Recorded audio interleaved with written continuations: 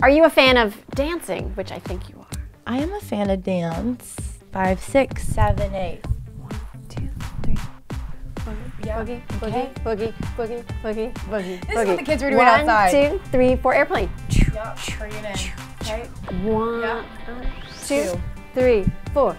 And then other side. Other side. Other side. It's Yeah. almost like a workout. Yeah. I got it. I'm gonna do that when I go back to my trailer. Yeah, and like practice it again. Really? Yeah.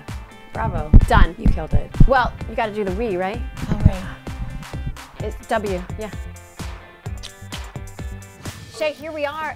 It's Wee Day. It's Wee Day. It's Wee Day. I love Wee Day. Why do you love it? I saw you on stage and you actually said, I love this day. I love it. I love it. I love the energy in the room. There's no other event that's like this. And I mean, just having all of those young kids in one room being so inspired to make a difference. I mean, what can be better than that? You know most of them look up to you. What would you say to them if they came up to you right now and said, how do I make a difference? You know, you'd never have to go through anything alone. There are so many different places where you can go and talk to somebody, your school counselors, a parent. I mean, there are so many amazing groups now that you can go to that I wish I knew about when I was in high school. Maybe I didn't look into it that much, but I definitely always would tell those kids to speak up about it.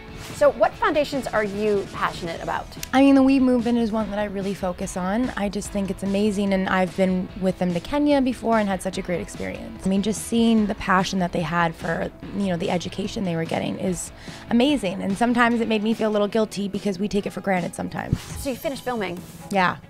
It's airing. It's final stuff. Final. Oh my God. I think it's like, what, 7 or 8 more episodes left, which is so crazy to think about. I know. What was it like to say goodbye to the cast and crew? It was hard. It was really difficult, you know, which is why I literally had to write a letter and put it online for people to see, because I couldn't say that to every single person. And I mean, it was really emotional. It was 7 years of building a whole other family with such an amazing cast and crew. But we have all of each other's numbers, and that's not going to be the last time that I see them. Well, you're going to see something forever on your hand.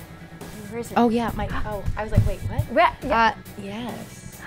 My character's initial, E for Emily, is permanently on there.